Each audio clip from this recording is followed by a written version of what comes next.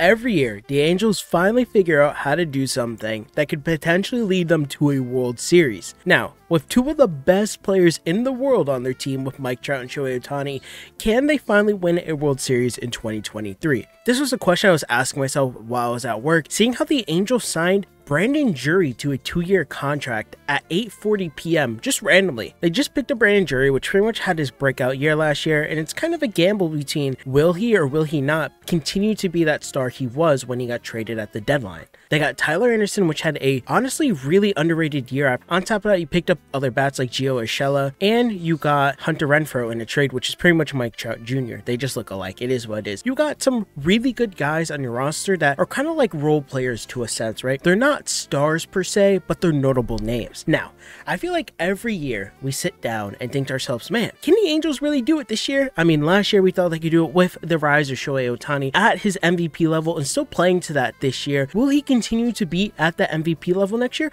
Who knows? Or will Shohei Ohtani actually get shopped at the deadline because he is in his free agent year? You also have Mike Trout, that is that guy that pretty much is like the best hitter in baseball still. I mean, if you want to think about it, I saw a really interesting comparison with Messi that recently won the World Cup, which is like one of the greatest soccer players of all time. People were comparing it to like if Mike Trout won a World Series, which it kind of is to a sense. Mike Trout is one of the greatest hitters of our generation and probably will be in the Hall of Fame at the end of his career. Does all these signings and trades give you hope as an Angels fan that maybe overstepping and getting that championship? I don't know, and that's what I've been kind of thinking about, man. Brandon Drury is a great signing, first of all. Brandon Drury had a really good year. If we want to look at his stats right now, between the two teams he was on last year, he hit above average. He had a 263 average, an OBP of 320, a slug of 492, and had a 3.0 WAR season, which is the most WAR he has accumulated in a season at least. It's not that all-star player that you're looking for, but he really did have a good season last year and honestly was probably the best trade piece that the Padres picked up at the deadline. Yeah, people could argue Juan Soto was the best piece because he's a phenomenal talent, he's a generational talent, but he did not play as well as people expected him to be. Brandon Drury was just solid day in and day out. I mean, you're gonna have a guy like that on the Angels for the next 2 years that is making not a lot of money compared to a lot of the other stars that got picked up. The dude is getting paid 17 mil over 2 years. That isn't bad for the type of output you're gonna get out of him for the next 2 years. Now, Brandon Drury, right, probably gonna be third base, but you also have someone like Gio Urshela who has played shortstop and third base. So what is gonna happen with your other pieces on your team, like Anthony Rendon or even Luis Rengifo? Is someone gonna DH here and there? But then you have Shohei Ohtani, which is probably gonna be your DH. So it's gonna be very interesting to see if the Angels actually make more trades in the future.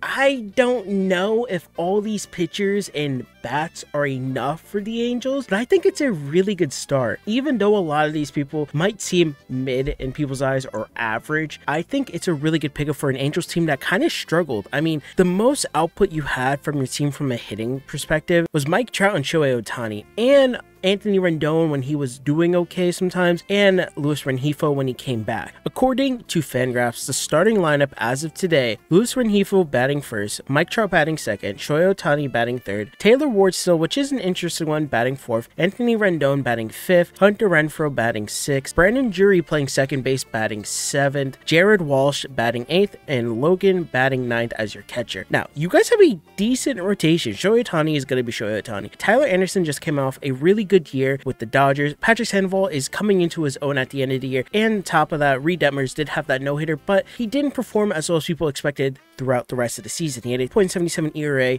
I don't know, right? You still have Tyler Anderson too, which is amazing because people like Reid Detmers could learn from someone like a Shohei Ohtani and Tyler Anderson. So this is just a really good team overall. They also have Gio Urshela on the bench, which is interesting because is he going to fill in for spots at third base, shortstop, or even second base? I know a big thing with Gio Urshela is they were trying to make him a shortstop, and he just wasn't a shortstop. He was a third baseman, man, so just let him play third base at the end of the day. Now, Angels, I don't know. What do you guys think? Do you guys think signing all these guys make up for such a bad season you guys had last year? I mean, at the end of the day, it sucks to be an Angels fan because it looked really good going into April, and then the collapse just happened, man. The collapse just happened at the end of April, and my God, Angels fans' hearts just sunk. The Angels ended up going 73 and 89 last year, which isn't bad compared to the other teams in your division.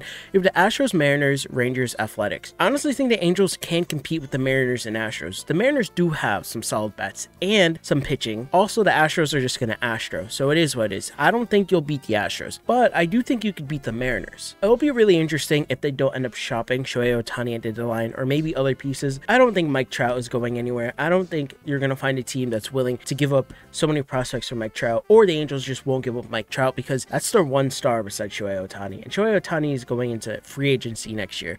So with that being said, do you guys think this team now could beat a team like the Mariners or Astros? I think they can. I don't think they could beat the Astros. I think maybe you can make it into the wild card picture. Anyways, that's all for the video, guys. Thank you guys for watching. My name's Shohei, I'm Hitch. If you made this far, thank you, I guess. I just got home from work and I'm kind of just talking off my brain right now, talking off the tongue, whatever the saying is. Bye, guys. Have a great day. Bye.